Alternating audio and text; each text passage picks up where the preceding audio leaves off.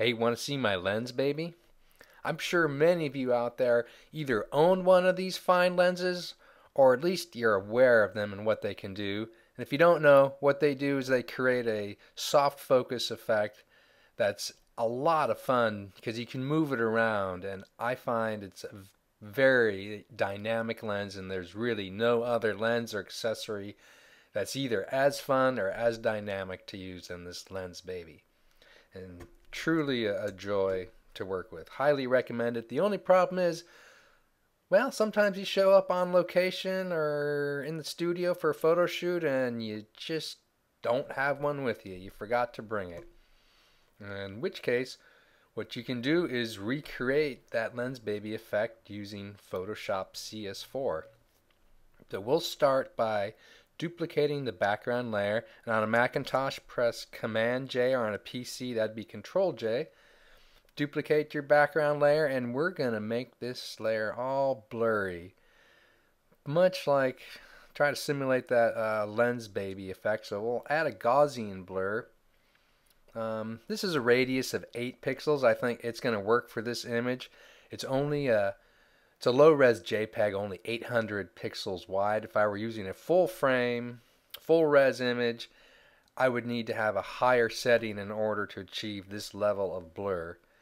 And just to go another step further, we're going to add a little motion blur, because that Lensbaby, I find, especially towards the edges, not only is it very blurry, but I think it has a little bit of a motion blur streakiness to it.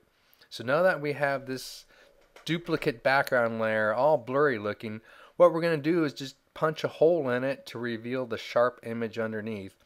And I think a likely candidate for the sharp portion of this image is the baby and maybe the chinny chin chin on this man. So I'm going to, oh, it's already selected. Well, select your elliptical marquee tool, and pressing the Option key on a Mac or the Alt key on a PC, you can create a selection that goes from the center outwards. And I find doing this while using the elliptical marquee tool makes it much easier to see or to place the circle. And even so, I'm going to nudge it up just a little more, make sure we get the chinny chin chin on this guy. And then you want to check your feather. It should have a pretty strong feather. It's 10 pixels is probably not enough. I'm going to go with 40. And then here's a quick tip within a tip.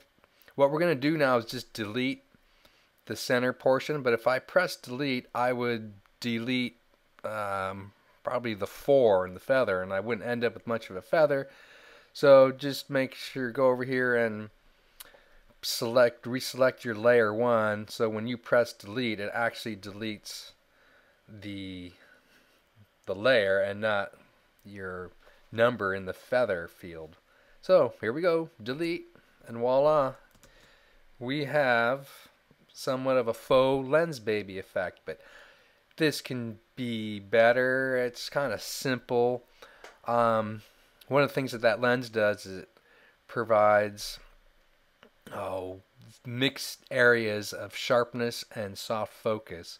So I want to have this side, the right side of this guy's face, I want to have that, I want to see some detail in there. Okay, didn't like that. We'll pick a smaller radius of 10 for a small selection, and I'm going to give it a proper placement like so, and again just hit the delete key, and that's looking pretty close to something like you'd get with the Lensbaby. I would still have a lot more fun if I'd actually used that lens on this image, but I think this is a pretty good quick simulation of that lens using Photoshop CS4. And this is what we started with, and after a quick minute or two in Photoshop, we have that interesting effect. Until next time, we'll see you on the slopes.